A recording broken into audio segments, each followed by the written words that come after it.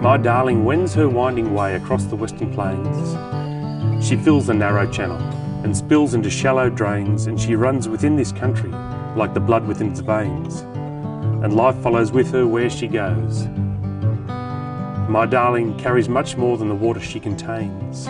She lives beyond the realm of what she shows,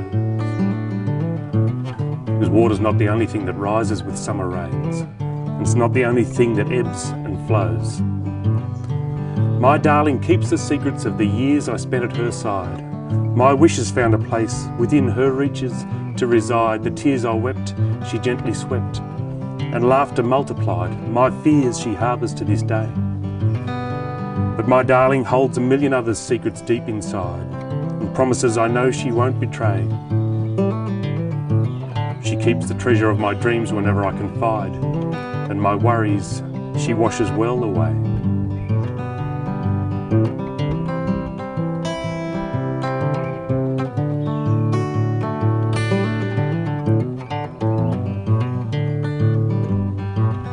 My darling struggles bravely with the changes she's faced.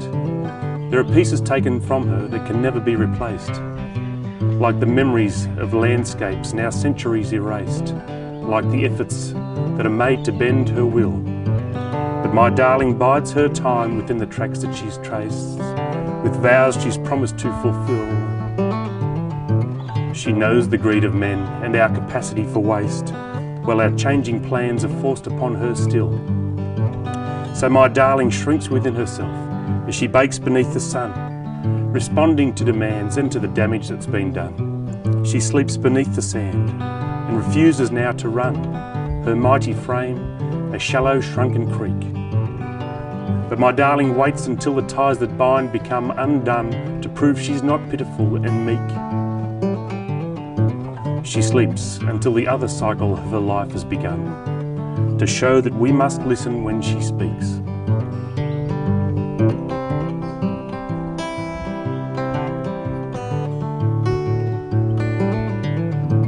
Because then it rains.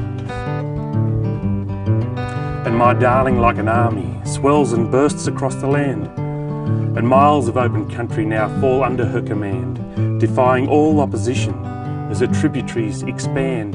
She turns shrunken wetlands into seas. My darling carries life along with death within her hand. She occupies the flooded plains with ease. She offers up an argument that all must understand, and even the strongest of will could not appease. And then my darling withdraws and returns back to her source. She nestles in her bed without regret, without remorse, as fragile lands recover from the fury of her force, to go about the business of regrowth. My darling does not compromise the nature of her course. Those actions are bound to her by oath. She is not a creator with a scheme that she must enforce, and neither a destroyer. She is both.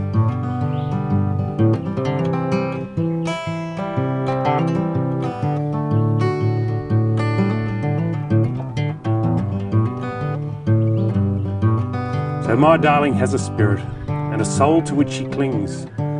The flow of life and death are the songs that she sings, but the hopes, dreams and stories are the cycles that she brings, and her nature never was a guarantee.